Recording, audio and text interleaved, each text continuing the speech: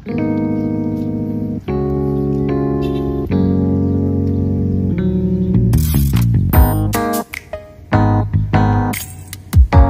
few moments later.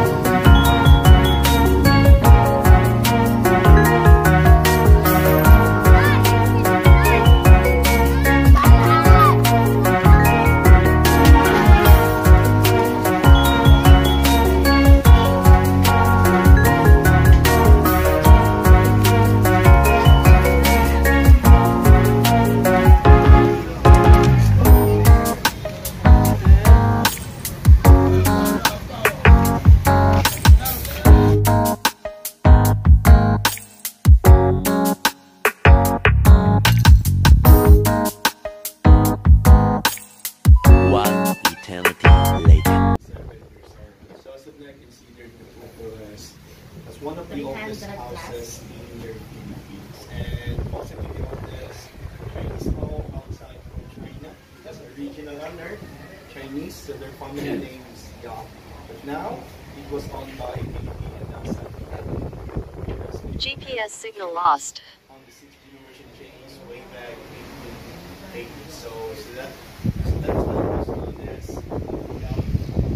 San Diego ancestors. And recognized by the Department of Tourism as well, so even so still 90% original, nothing has been changed. And four walls of the house made out of colored stones. But the Pugal is the dagat, the original all of the floors. The artifacts, so these were compilations of materials from 16th century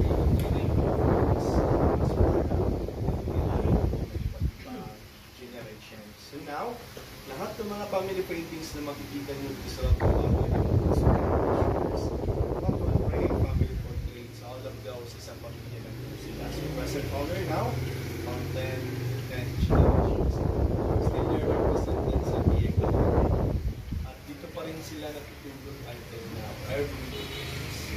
So you're just laying off right there.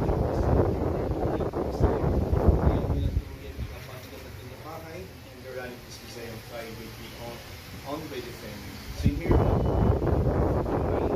cultures, even sitting, it's okay. Basta make sure lang po na hindi mapakasal. So even upstairs, you're also once again, 1675, 347 years old. So included also in the British code. So we'll start off with first, and if you're done, I'll go with you say last. Just take your time. 300 years, grabe. Gusto niyo picture kayong tatlo? Ay, sige, pwede din. Ay,